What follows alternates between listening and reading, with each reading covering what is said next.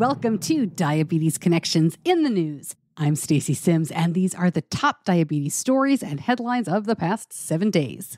In the News is brought to you by the T1D Exchange. T1D Exchange is a nonprofit organization dedicated to improving outcomes for the entire T1D population. Our top story this week, it's very early, but Australian scientists say they have a new way to restore insulin production in pancreatic cells, and it's using a drug that's already approved for use in humans. In lab experiments, the team was able to activate stem cells to begin expressing insulin by exposing them to a drug compound known as GSK126. These cells don't normally produce insulin, but the drug let them basically step into the shoes of the beta cells that had stopped working.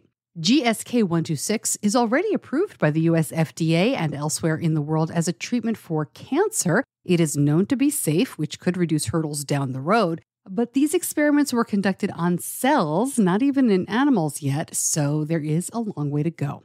Couple of big announcements from Tandem Diabetes this week. They've widened the rollout of their mobile bolus feature, now open to all customers with in-warranty t:slim X2 pumps and compatible smartphones. Approved earlier this year, mobile bolus has been available for a few weeks to a small group of users. Tandem also announced it acquired infusion set developer Capillary Biomedical. To quote the press release, Capillary Biomedical's unique extended wear infusion set technology is currently in development and is not commercially available. The company designed its steady flow 7-day wear infusion set technology to extend patient wear time and maintain insulin stability. Capillary Biomedical received FDA investigational device exemption for the platform in January of this year. Dexcom is launching their G6 mobile app in Spanish. It's estimated that nearly 12% of U.S. Latino adults have diabetes. Dexcom says, quote, launching the G6 app in Spanish is a positive step toward improving health equity for individuals with diabetes who primarily speak Spanish. To get this, you need to install the latest version of the app and then set the compatible iOS or Android smartphone language to Spanish. The app will automatically display as long as the phone language is set to Spanish.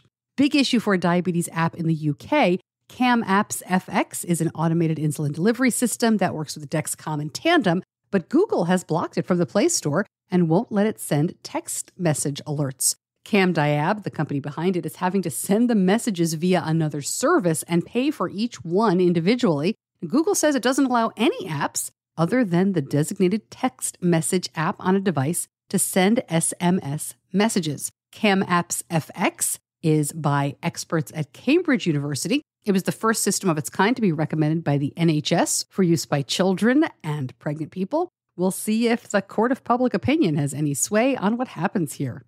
Should we get excited about a new smart necklace said to measure glucose in sweat? Ohio State University recently presented the necklace, which has a clasp and pendant with biochemical sensors installed on the back. When placed around your neck, it could capture sweat and analyze glucose, serotonin, sodium, potassium, and hydrogen levels. In one experiment where people cycled and drank sugary drinks, the sweat measured the increased glucose levels with a 98.9% accuracy. They didn't really say what that means, though, increased glucose levels. Is that a specific number? Did they just measure that glucose levels went up? Long way to go here, but very interesting idea.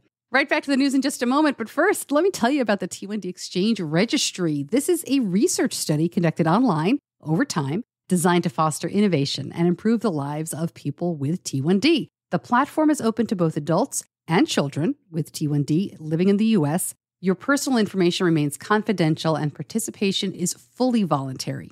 Once enrolled, you can complete annual surveys, you have the chance to sign up for other studies. The registry aims to improve knowledge of T1D, accelerate the discovery and development of new treatments and technologies, and generate evidence to support policy or insurance changes to help the T1D community. Find out more, go to t1dregistry.org/Stacey. That's t1dregistry.org/STACEY.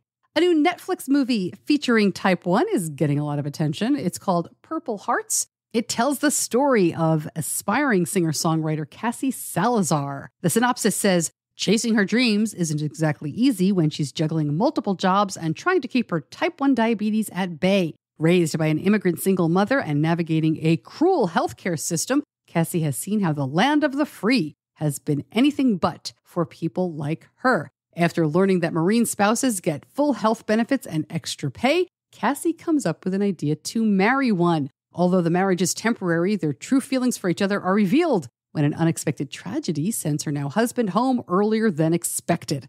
I've reached out to the filmmakers, and we'll see if this one gets type 1 right, but it sounds like they do understand some of the healthcare system. Next week on the podcast, in our long format show, I am talking to Jeff Ryan. He was diagnosed with type 1 as a little kid back in 1971. He also lives with an essential tremor, and he was one of the first people to have brain surgery for it, which was very successful. Really interesting guy. Great to talk to him. And the long format episode that is out right now is with Sebastian Sassville, who completed the Race Across America, a coast-to-coast cycling event, in just 12 days. And Sassville lives with type 1. You can listen wherever you get your podcasts. And that is In the News for this week. If you like it, please share it. Thanks for joining me, and I'll see you back here soon. Diabetes Connections is a production of Stacey Simms Media. All rights reserved, all wrongs avenged.